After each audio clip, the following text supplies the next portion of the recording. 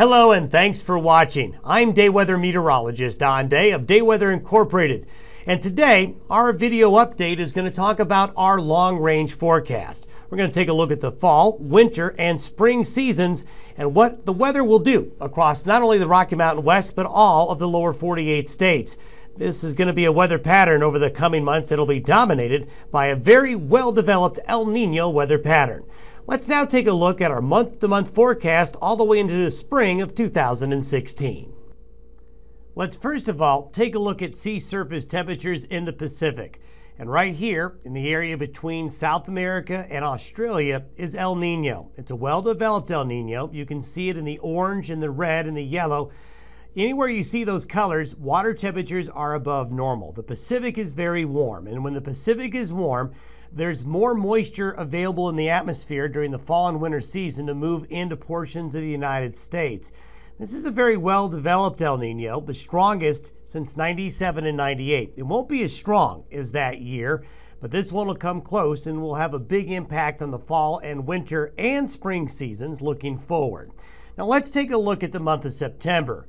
We're looking at the coolest temperatures in this purple area here in the southern plains, the southern Rockies. This is due to an active amount of subtropical moisture still coming up out of old Mexico. We're going to see more tropical activity in the desert southwest, even maybe into southern California at times during the month of September. Warmer than normal across the northern Rockies and the northern plain states. September, though, is going to be a month where temperatures are going to be close to average for many areas. In Wyoming, Colorado, and Nebraska, do watch out for the middle and the end of the month to bring a couple of shots of colder weather. I think unlike last year in 2014, where we had a pretty mild September and October, well, later this month and into October, things are going to change, and we're likely going to see a colder early fall than we have in the past year.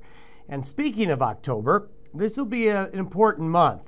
For Wyoming, Colorado, and Nebraska, this area is going to experience a colder than normal October and a snowier than normal October as well.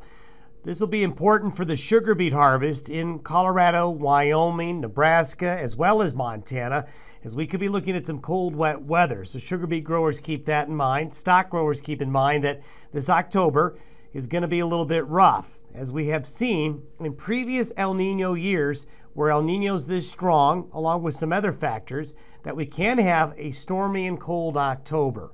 Let's now look at November. A lot of the cold that is in October shifts a little bit further east into the Corn Belt, the Midwest, the Great Lakes, while the West Coast begins to warm up. Those warm Pacific waters keeping the West Coast warmer than normal this fall season and into the winter as well. We'll likely see early November cold in Colorado, Wyoming, and Nebraska, with temperatures moderating towards the end of the month. And that's going to lead into a classic El Nino pattern for December. What we show here in December is below normal temperatures and above normal precipitation for Southern California through the southern Rockies, southern plains, and into the southeast United States, while the northern half of the nation has above normal temperatures in December. For Wyoming, it's going to be a mild December. Same for Nebraska, Colorado as well. Not going to be a great month in December for the snowpack buildup or for the ski industry in the northern and central Rockies, as snow will be a bit thin. As we get into the time frame of January through March, we're going to put those 3 months together, and this is where we'll tend to see some of the bigger El Nino impacts take place. During this time frame, January through March, that's when California has the chance to pick up significant rainfall and hopefully alleviate the drought. You're going to see enhanced storminess across the southern tier of the country, through Colorado, the Four Corners region, New Mexico, the southern plains of Texas, Oklahoma, and Kansas. Then across the southeast United States, it could be a snowy and cold winter along the Appalachians, through the mid-Atlantic and portions of the eastern seaboard. Here in the Pacific Northwest, Montana, the northern Rockies, the Dakotas, and into the northwestern Great Lakes, it will be a warmer than normal January through March. Now, for Wyoming and Colorado, we're probably not going to see a lot of snow in January. It'll be another warm, dry month relative to normal. As we get into February and especially March, this area of blue may expand into southern and central Wyoming and further into Nebraska, as especially late February and March and El Ninos in the past we can get a very active southern jet stream, which produces these larger upslope storms, but it probably won't be until March at the earliest late February before that happens. And that's going to lead into what will be a more wet pattern for Wyoming, Colorado, and Nebraska getting into the April, May, June timeframe. Now let's take a look at precipitation over this whole period. From November through March, we see much below normal, well below normal precipitation in the Pacific Northwest, Idaho, western Montana, then across the northern tier.